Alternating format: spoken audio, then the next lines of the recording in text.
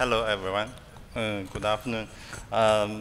Today, my topic is about factors affecting the efficacy of the MRgFUS for bone metastases results from multi-center study in China. So, as we all know, bone metastases can cause pain, fracture, and spinal cord compression, and hypercalcemia. So, bone pain caused by cancer metastases contributes substantially to morbidity and mortality in patients with malignant carcinoma. So patients with bone metastases can get benefits from MRgFUS treatment. It can save more time and energy than other tissues and can destroy the nerve endings and induce coagulation and necrosis of bone metastasis lesions. So question comes, is MRgFUS a safe and effective method for patients with painful bone metastasis, and who benefits more from MRgFUS? And this is our inclusion criteria and exclusion criteria. So our participants are divided into 4 groups according to lesion number, KPS, and NPVR, and lesion types. And after MRgFUS treatment, the BPI, QOL, and NRS, MDID were recorded. So the table shows our patient characteristics and the number of patients followed up in 3 centers at different time points. So this slide shows the advantages of MRgFUS. We can identify and target tumors and provide temperature monitoring of the treated tissue in real time.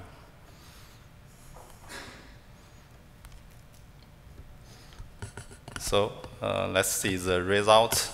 This table shows the adverse events after MRgFUS treatment, and all patients with adverse events recovered within 1 to 52 days after corresponding treatment. And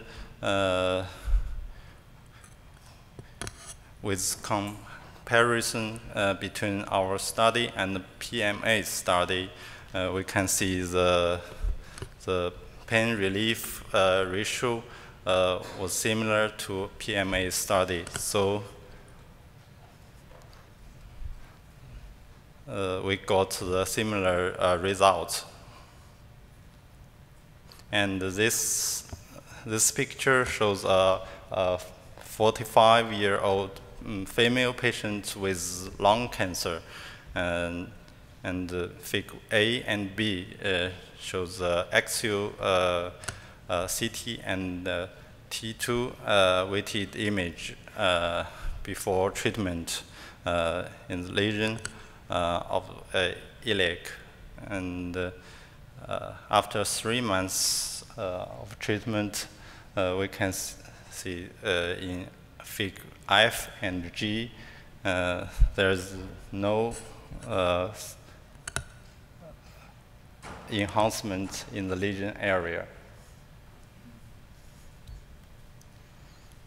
So we can see the NRS decreased from 6.7 to 7.6 3.7.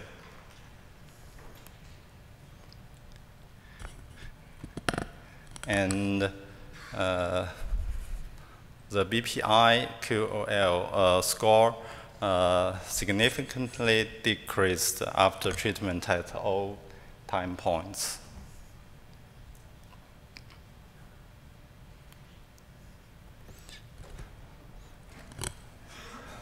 So at 3 months after treatment, the mean delta BPI-QOL score improvement in patients with solitary bone metastases are statistically superior to the group of multiple bone metastases.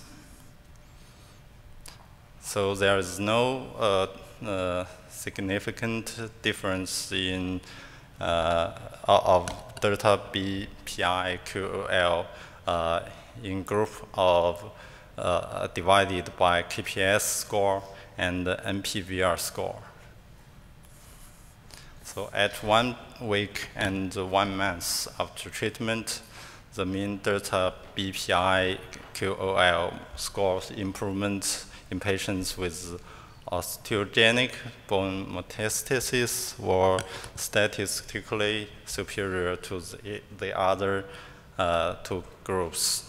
So we can get the conclusion, MRgFUS can be used as a safe and effective method for treating painful bone metastases, and patients with osteogenic metastasis and solitary metastasis were proven to obtain better efficacy, which helps in patients selecting and predicting the outcome of MRgFUS. Thank you. Thank you very much. Can I just ask you which system you were using to do your treatments? XBate 2100. Thank you.